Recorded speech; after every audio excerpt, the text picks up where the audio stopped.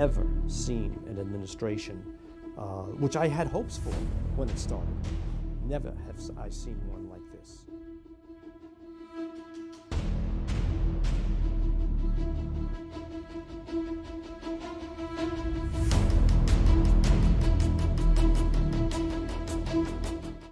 We have had county executives going back to H. Lee Dennison.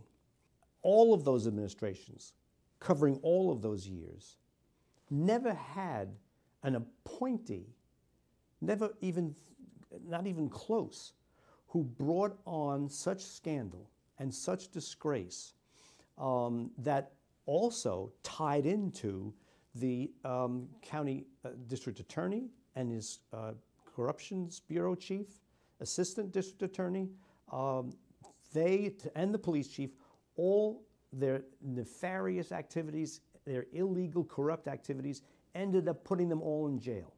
And this started with an appointment by a county executive that should never have been made, that Bellone was warned not to make, and went ahead and made it anyway. And then what's worse is all of what was predicted would be so bad in the appointment started to unfold and become clearly true. And they tolerated it. They looked the other way. And I don't want to go into all the instances of what I saw and heard and became convinced of that they knew about and looked away, except one. And that's the investigation of the Gilgo Beach murders.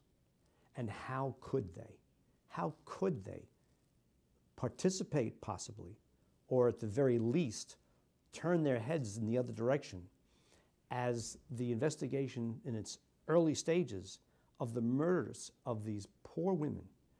How could they look the other way when the investigation started to make headway, especially when the Federal Bureau of Investigation joined in? And then the police chief that they appointed, who himself later went to jail for other things, throws them out?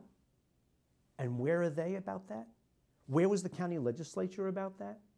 Where was the presiding officer? Where was the public safety committee, as it's called?